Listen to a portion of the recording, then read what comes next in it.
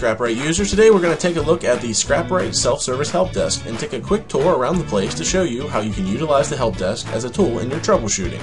First, you'll be able to see the ScrapRight version notes by clicking here. Underneath, you can also visit the FAQ section. This will give you access to a list of all our help desk articles within the knowledge base. If you're looking for something specific, we suggest to use the search field over here to the right. Say you need help with your fingerprint scanner. Search fingerprint and all the relevant articles will appear. Our knowledge base articles have a simple troubleshooting steps that you can try for yourself.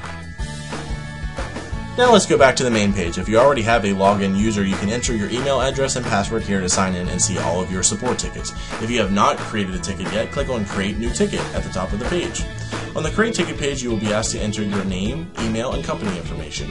Choose the type of ticket you want to submit, either support if there's an issue with an existing feature, or request for development if you'd like to offer a suggestion for future development.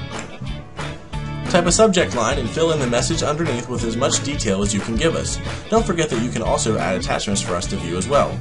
Our team is working hard on updating the help desk daily with all the latest information that will help you as an end user and partner. If you have any suggestions for something you'd like to see on the help desk, please let us know as well.